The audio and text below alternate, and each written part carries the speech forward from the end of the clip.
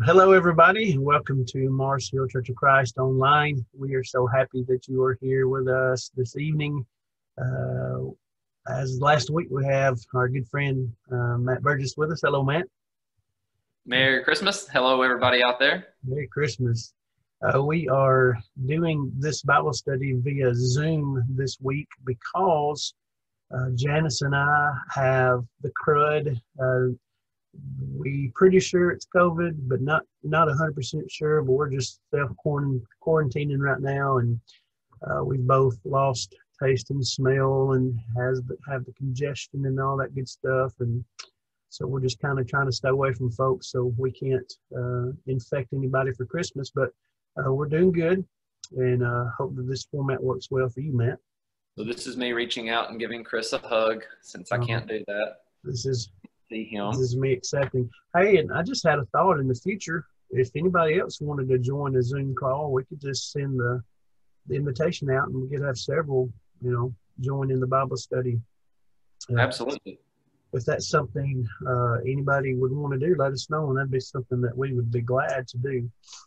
But we will begin with our prayer list as we always do. Of course, we're thinking about Margaret Marks and the Sparkmans, Miss Betty and Ed, the Roberts. Good news that Miss Gail will be starting some stem cell research or stem cell treatments on January the 4th, and we're hoping that goes well with her. Quinny Raxter still at rehab, and we're hoping that does her good. We're still praying for Edith Broadfoot and David Underwood Sr. They did get David moved to Huntsville, and he seems to be doing okay there. Chuck Barrett and also Betty tested positive for COVID. I hadn't heard if Jones come back positive or not, but we're praying for them. Richard Taylor is at home recuperating with his sons and Hubert there helping take care of them. June Smith's recovering from eye surgery, and we are especially mindful of Jane Scott in these moments in the passing of Van. Van's going to be very missed.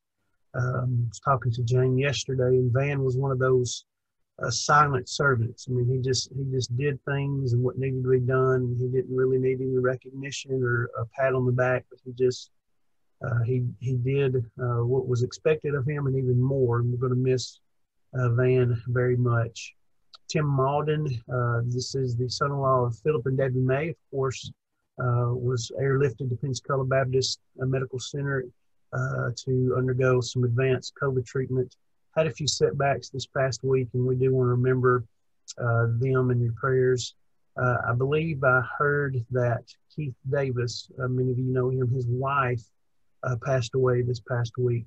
She had been battling cancer for some time, and we do want to remember him.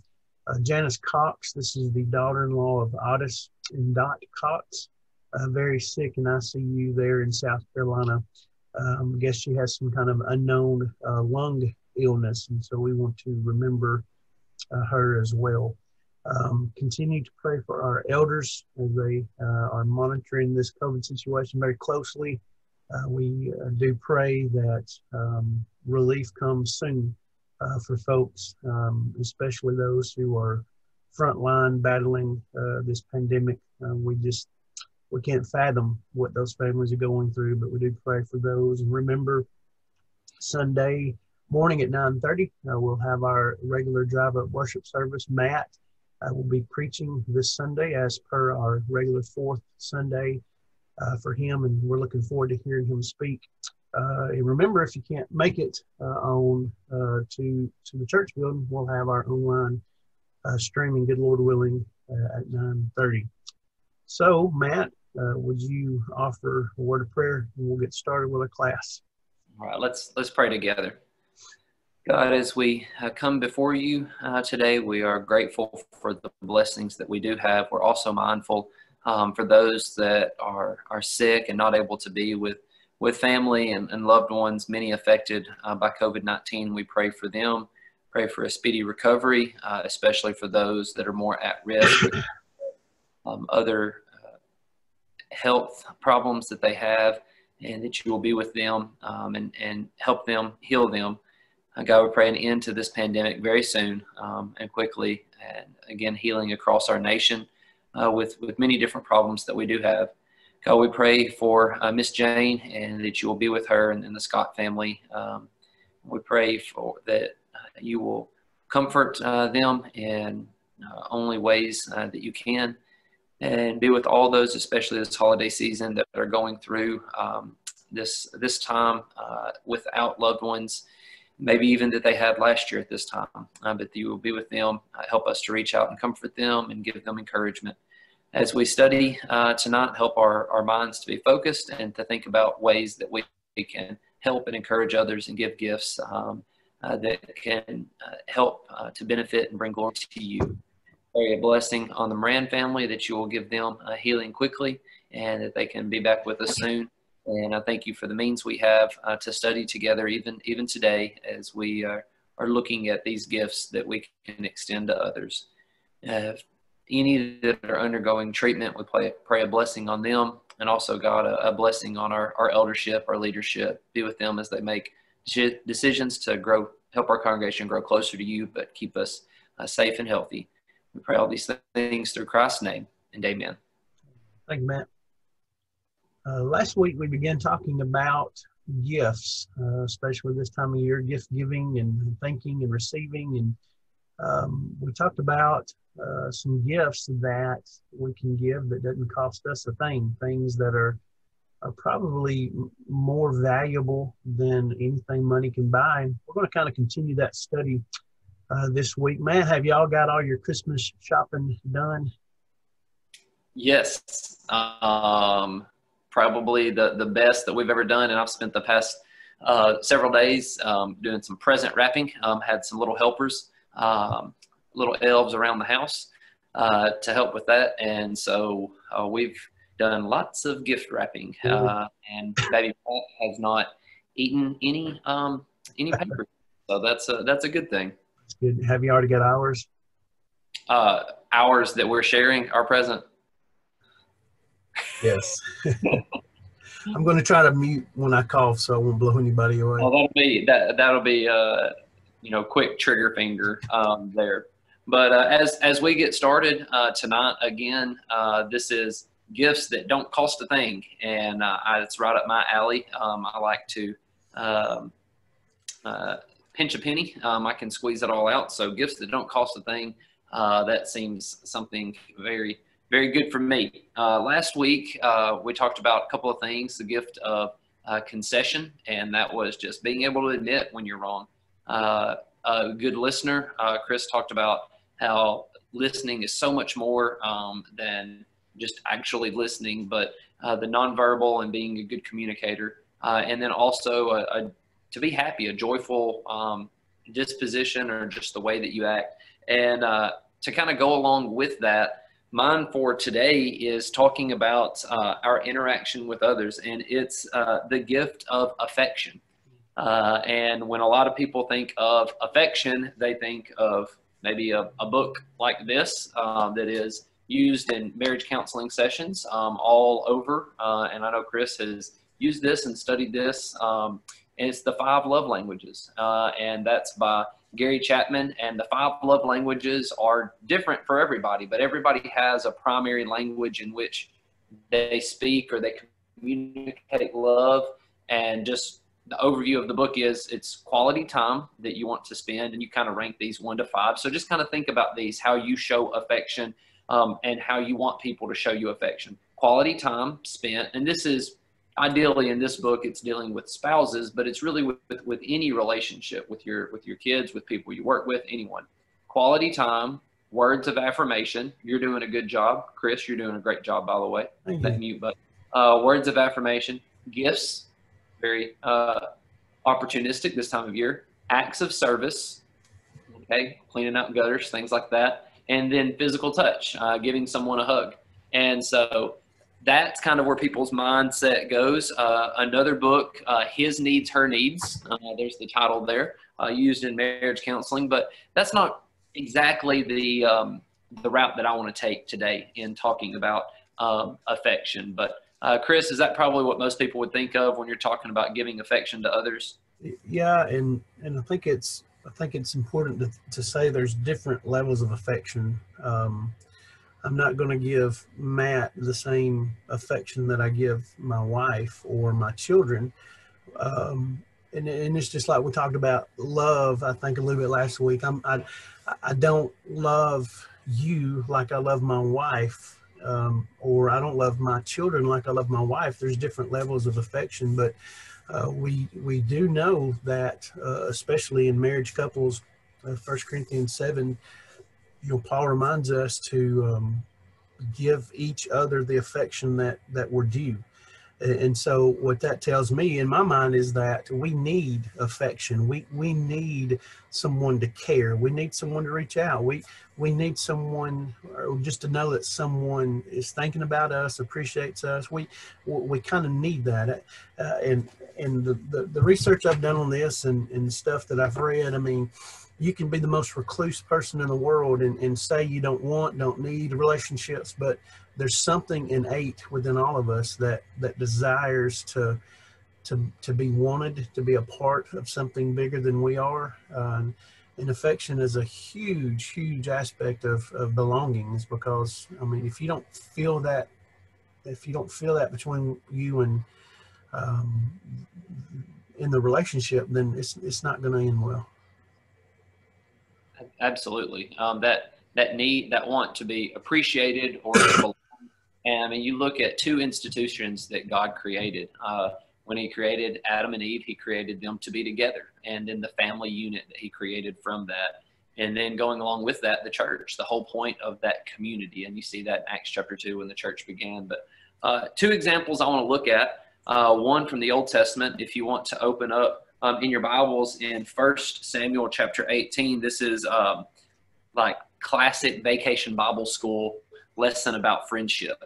When you look at 1 Samuel chapter 18, you're looking at the story of Jonathan and David. And in 1 Samuel chapter 18, it's the first 3 verses there. It says, as soon as he had finished speaking to Saul, the soul of Jonathan, so like his very inside, his spirit, the soul of Jonathan was knit to the soul of David. Jonathan loved him as his own soul. And when you look at that word knit, there's different translations of that, but it just means that they were bound together in friendship. And you can go on and look throughout the rest of the narrative there of David and Jonathan and how they really were, and how it just destroyed Jonathan for David and his father Saul to be at ends with each other. And it really disgusts me how some people will take a text like that and condone homosexuality, or say that David and Jonathan had some weird relationship. But it's exactly what you just said, Matt. They were just so close to one another that they were just knit at the soul. It was like I mean, you can't get any closer to somebody than that. I mean, in a physical relationship, of course, but if you're not familiar with this story, if you didn't grow up in the church and you happen to be watching this is not condoning homosexuality. This is not one of those loopholes that people say is in Scripture. I mean, this was a very righteous kind of relationship that David and Jonathan had. It was a brotherly love in the sense that they were as tight as brothers. The same word there where it says that their souls were so close, that was used in Genesis chapter 44. And the context of Genesis chapter 44 is, if you remember, Joseph was in Egypt and he had predicted the famine, and they had all the food, all the grain in Egypt. And then Joseph's brothers, who remember, had beat him up, sold him into slavery, told Jacob, their father, that he was dead. All the brothers came, and Benjamin, if you remember, Joseph was going to keep Benjamin, and the brothers were like, they stood up for Benjamin, how they should have stood up for Joseph, but they said, there's no way, you can't keep him. In Genesis 44 verse 30, it says Joseph's brothers, it's talking about how they can't go back to Jacob without Benjamin, and the word that's used there, it says their father's life was tied to Benjamin. And it carries with it the sense that if something were to happen to Benjamin, there's no way that Jacob would be able to survive that, because their very lives, their souls were knit together. And I know, with having children, Chris, this is just, that's something that's just part of you, and you are a part of them, and they're a part of you, because our lives are so entwined. And that's what it's talking about. So when we're talking about affection, yes, I think spouses, that's an obvious instant, but it's with people that you interact with. And one of my assignments this semester in the class that I'm taking, and Chris is also in school as well, and he's done a lot more research than I have about this. But I just did some research at school and did a little research online talking about how middle schoolers and their sense of belonging, and how when they feel like they're appreciated and welcomed in a class, that they feel encouraged and they do better. And it's the same way in a family unit. And we should be like that as a congregation. And I think Mars Hill does an awesome job at that. I think we make our visitors feel very welcome, whether they're in the parking lot or in the building. And so affection comes in a lot of different ways. So Chris, what's some ways that we can reach out and show affection, like just in a, down to earth sense to people we interact with? One of the easiest things that I think you can do is just smile.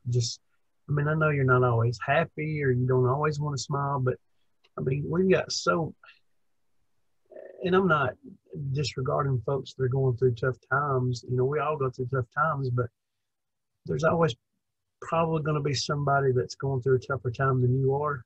And just smile. It's the simplest thing that you can do to just show affection. Just, kind of that engaging, accepting kind of smile.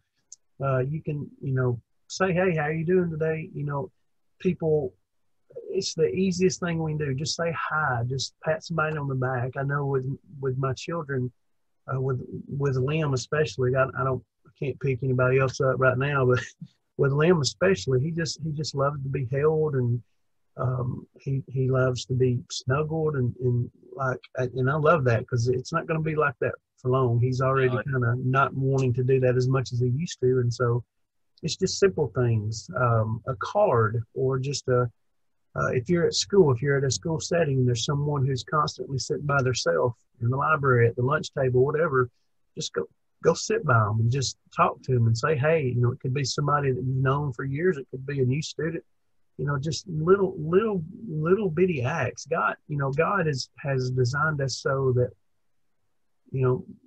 the greatest leaps in Christianity are taken by the smallest acts. We don't have to be a preacher. We don't have to have an ability to stand in front of a crowd. We don't have to have all scriptural knowledge to affect people's lives. It's with the simple stuff. And I believe that's the way that God intended it. It doesn't take a lot of effort to smile or to wave or to say hi, or just to check on somebody, just to let them know you're thinking about them. I don't know how many times growing up I heard the saying, people don't care how much you know until they know how much you care. And that's what affection is. Affection is a fondness. And you've all visited congregations and been in places where you're like, wow, I just feel so welcomed. And maybe the other end of the spectrum, you've been to maybe not churches necessarily, but you've been in a setting where you just thought, I did not feel welcome there. And that fondness isn't there. And our goal as Christians is to make people have that feeling of fondness. Well, we might want to put a flag of warning here. If we're in a congregational setting, we don't want to be too nice that we come across as pushy or invasive, right. Or people still have their bubbles. They still have their bubbles, and we had to respect that. So it's a common sense thing. Just be kind and be sincere and genuine. Don't be overbearing or smothering them, or it's just be genuine. Like, we are so glad that you're here. Just make a connection. And it has a little bit to do with the cultural thing as well. When you look throughout the New Testament, there is a sense of physical touch that pervades all through. When you look at Jesus, when he's there teaching on the hillside in Mark chapter 10, verse 16, He I was gives just, I was just thinking of that. of that. So he's Jesus, obviously. So Jesus can do whatever that he wants. But all of these children, he's trying to keep the children close, because remember, it's that they are the ones that will inherit, the kingdom of heaven. Be like the little children, he says. But he places his hands on them, and he gives a blessing to them. When you continue throughout the New Testament, he has a close physical relationship with his disciples. And then when you look after Jesus ascends to heaven and the church begins, how is it that the apostles give the gift of the Holy Spirit? What do? They lay their hands on people. And all through, it's 5 or 6 different times. Romans 16:16 is an example. It says, greet each other with a holy kiss. And that was a kiss of peace. Later it was called, in church history, a sign of peace. And it was through hugs. It's kind of, I guess you could shut like a secret handshake, almost like what kids would do now. But it's a way to show affection. That was their culture. And some people, my wife Whitney, she's a hugger. If she's never hugged you, it's coming. Okay, you just wait for it. But some people are like that, and some people aren't. But just because you're not a hugger doesn't mean that you can't find ways to show affection, because that's something that, again, it reaffirms to people, and it makes people have that sense of fondness. And so there's different ways of doing that, but figure out what works for you and figure out what works for others. Interesting enough, in some of the studies I've done about the New Testament culture and the way that the community viewed the church, they were so affectionate within the church that those on the outside accused them of doing bad things, because they were happy to see one another. They were hugging one another. They were, the cultural kiss to one another. They were shaking one another's hands. They were joyful to be around one another. They wanted to gather with one another. And those on the outside that didn't really understand that, they just assumed that it was just this big immoral gathering of people but that's not at all what it was about. It was about having like precious faith. It was about having the same goals, the same intentions, the same heart, the same motivation, the same Jesus, the same Lord, the same God, the same dream of eternity. And that's what drove their affection is because they were on the same page. They were heading in the same direction, and they needed that encouragement. More so probably than we've ever experienced today. They had people killing Christians and fighting against Christianity and threatening Christians, and they were still gathering. And just think of a situation where you're not supposed to be a Christian, and then you gather with Christians. Oh, you want to hug them and I'm so happy that you are here. I'm so happy that you're still fighting with me. And that's what drove the affection. It was that like-mindedness of Christ. And just like you said, as Jesus, picked those children up in his arms and laid hands on them, I could just figuratively and literally, I think that's one thing I miss too, Matt, about being able to gather in a normal atmosphere at church, is just the hugs and the smiles. It makes your preaching, or it does me anyway, it makes preaching differently, because I get fuel from faces.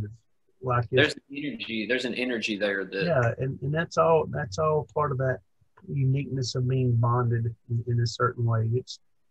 It changes when you don't have or feel that. It is. This holiday season, a gift that won't cost you anything, the gift of affection. Yeah. Chris, what's the gift? I went with the gift of a good deed. It costs absolutely nothing to do something good for other people. Now, we're not talking about some huge, if you want to buy me a car, that's great. But that's not what I'm talking about. I'm talking about small things. We talked about it just a few minutes ago about how the smallest things make the biggest difference. You think about a prayer. Prayer is, it's effortless. You could sit in your recliner and just think of somebody to pray for, that's doing something good for someone else. And I want to go ahead and say this before I forget it, Matt. There's a lot of older folks that I talk to, and perhaps you do too, who feel like they can't do anything for anybody anymore. They can't work like they used to be able to, like they were once able to. They can't visit like they once were able to, and they just feel like they're useless in the church. And I try to remind them, just your encouragement and your presence is a good work. Miss Martha Hill, I hope she can watch this, but I told Jackie not too long ago that Martha is doing a good work simply for being there at worship, because she doesn't feel good. She would rather not get up and get dressed and get ready, and part of that may be some of Jackie's problem, but she's there, and I tell her, I mean, it encourages my heart to see you there. And so if you are an older person and you feel like you're useless in the church, then please get that out of your head, because just your wisdom and your encouragement and your presence and your comments, I mean, that is a good work. That is helping folks like me and like Matt. I mean, that's what drives us, is your encouragement, and never forget that. The simplest things. And we have so much of that at Marcel. It's so great to have great examples of that, of so much wisdom and experience, and letting us know, because a card after a lesson or even a Bible class, several of you mentioned that you enjoyed this format with us kind of tag teaming this last week, and hope to hear more good comments from that. So, but there's so much you can do with your deeds. Well, then, the golden deed, and I think it's interesting that you have businesses and entities that will use the golden deed as their motto, but really have no clue what it means. Oh, yeah. But we know what it means. You do unto others as you would have them do unto you. My dad used to say, do unto others before they do unto you. and he said that's the golden deed of the world, to do unto others before they do unto you.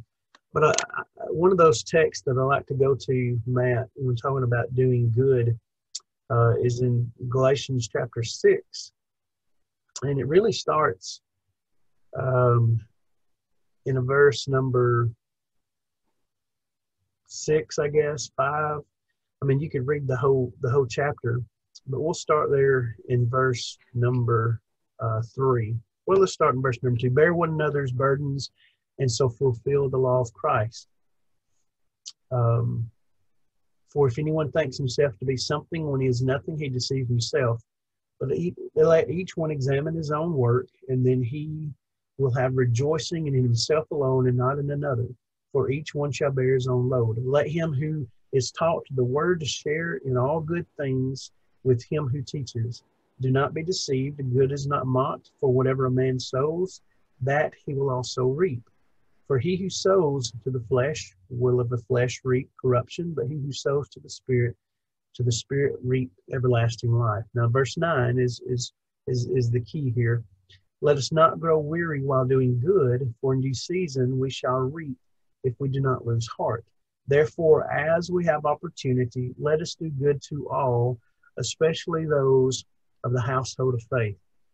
As we have opportunity. Now, this doesn't mean that you have to have a lot of money to do good. It doesn't mean you have to have a lot of resources to do good. Paul says, as you have the opportunity, do good to all. If you see something that you can do for someone else, by all means do it. If it's, if you go to their house and there's trash in their driveway, you pick it up and, put it in a bag, put it in your car, put it in your pocket. That's doing good. Matt, you may not want me to brag on you, but last Sunday we were both leaving the church building together, and I thought Matt was wanting to race me. But he put on his brakes and put on his flashers, and I'm like, well, what is he doing? He was picking up trash from the road, and he threw it in the back of his truck, and he took it home, and I assume he threw it away.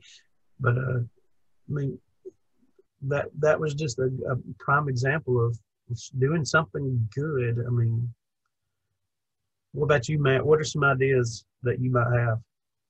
Well, I love how there in verse 10 it says, as we have opportunity, let us do good to everyone. And I mean, church, you can find an opportunity every single day. A minute of free time as you're driving down the road, just thinking of someone. And I know it warms your heart when someone just lets you know, I was thinking of you the other day. And I prayed for you, and I hope you felt that. I hope you know that others are thinking for you. And, Marcel, we're such a loving place, so encouraging, cards all the time. And that's a great example. And teaching others, teaching your children or grandchildren or, others how to do that, how to do this. But it's an attitude. Absolutely. It is. Every opportunity you have. There are those that live around the church and around the area, and as they go walking, they pick up trash, and people see that. And like Chris said, that's a great example. But in the pandemic world that we live in right now, these golden deeds, sometimes they look a little bit different, but it's the opportunity. And I always think about, that's the example of the Good Samaritan. The priest and the Levi, they walked by, they saw the opportunity, but they passed on the other side of the road. They literally had to go out of their way not to help the person who had been beaten up. But the Good Samaritan, the one that would have had the most reason not to help someone of Jewish culture, the Good Samaritan took that opportunity. So it's having your eyes open and looking for those opportunities, and they may come in a variety of different ways, especially over the holiday seasons. But just having those ears open and an open heart, not quick to judge others, to say, well, why do they need help? What have they done to put themselves in this position? Because sometimes there's not answers for those, but opening that heart, just like Jesus did. He didn't ask too many questions when he was ministering to others, when he was healing others, and asking them, well, why are you sick? Or what have you done to deserve this? He just healed them and ministered to them. Yeah, didn't ask any questions, just did it.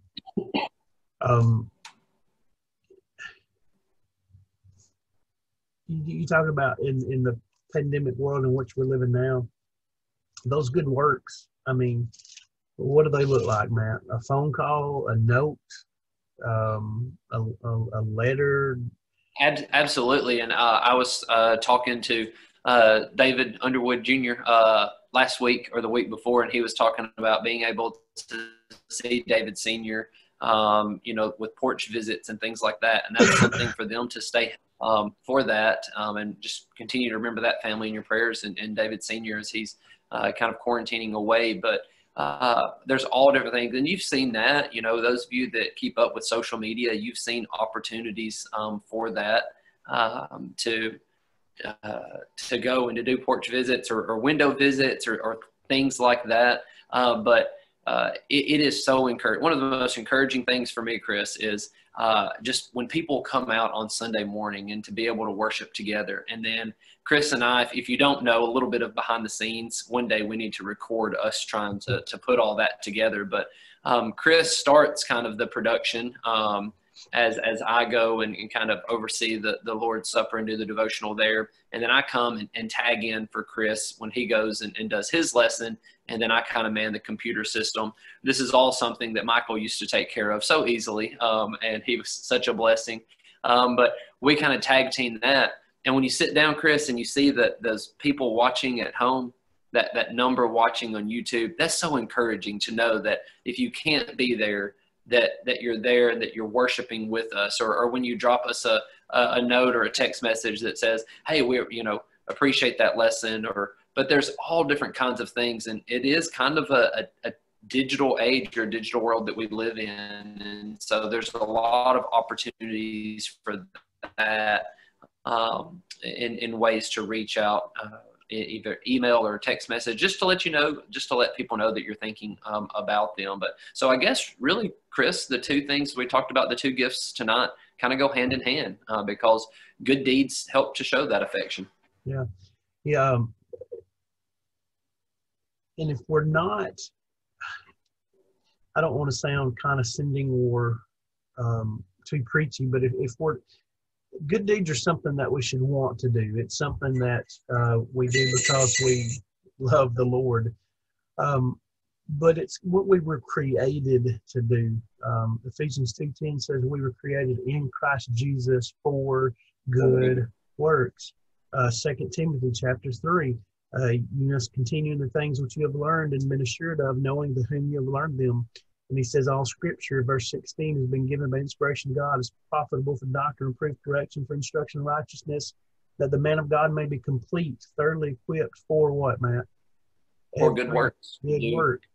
And so, and we would be amiss if we didn't mention the reason.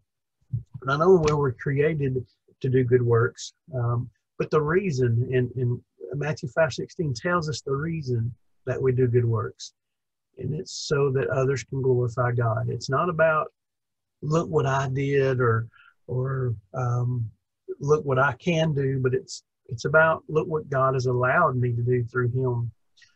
And a good example of that, Matt, I know a man, and you know a man, who has a smoker who loves to smoke meat. He's kind of disabled, can't do much anything. But what he can do, he does. Last night I received a text that said, check your mailbox. And so I went down and checked the mailbox, and there was a slab of smoked bologna. It was, I can't smell it or taste it. And I was so mad. I was so upset.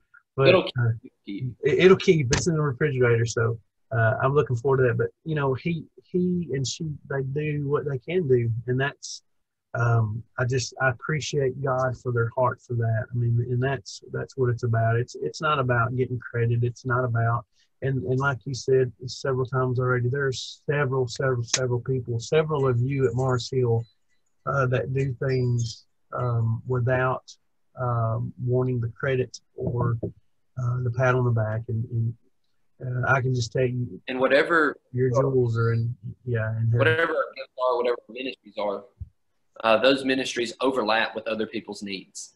And that's part of that is fitting that together. So those good needs, like the Fostering Faith closet that we have, you know, those needs are out there. There are families that are fostering that need clothes and help with that. And that's, you know, one of the ministries we have. So it's kind of getting those two things matched up. Yeah. Well, Matt, any closing remarks before we sign off for this lesson? They don't cost a thing. Gifts that don't cost a thing. I didn't know if you had the internet's sketchy, so I didn't know if you'd froze up or you were thinking. I know. We appreciate your patience with us tonight. We love the technological world, but sometimes it's not our best friends. Always, if there's anything, you know, I wish we could read minds, and I wish we could predict the future. But if there's anything that you're struggling with, anything that you need physically, spiritually, Matt or I may not be able to, fulfill that need, but we know a lot of people. We have resources and good people who would love to reach out and help. Not just because it's Christmas time, but because we love you, and we want to fulfill our purpose of being able to show God's goodness through the things that we can do. So if there's any need, especially spiritually, don't hesitate to call one of us, call one of the elders, call somebody and talk to them about your struggles. We'd be glad to talk with you, sit down and pray with you, pray for you. Nothing better that you can do for yourself than to get, in a better relationship with the Lord. Well, Matt, if you don't have anything else, I'll end in a prayer. Dear God, we love you. We thank you for this day. We thank you for the opportunity that we have to share your love. And I pray, God, that as we see the opportunity to do good, that we will do that good, Lord, if it's in our ability to do. I pray that we'll never see a brother or sister hurting, and we don't at least try to fulfill those needs, God. Help us to be the people that you want us to be, so that others can see how good you really are. We thank you for the opportunity to be like Jesus, to live like Jesus, and we pray, God, that we will take those opportunities seriously. We continue to pray for our sick, Lord. We just know that you have the gift of health and healing. I pray for extra measures of that. God, I pray that you will be with our elders, that you will give them wisdom and discernment. God, I just pray that you'll be with us as we celebrate this holiday season with our families. Just pray that it's a happy time of gathering. But for those that it's not a happy time, God, I pray that you will comfort their hearts and give them peace as well. We thank you for Jesus, and we thank you for his appearance on this earth to show us, Lord, how to get to you in heaven. It's in his name that we pray. Amen. Amen. Have a good rest of the week. Hope to see you Sunday.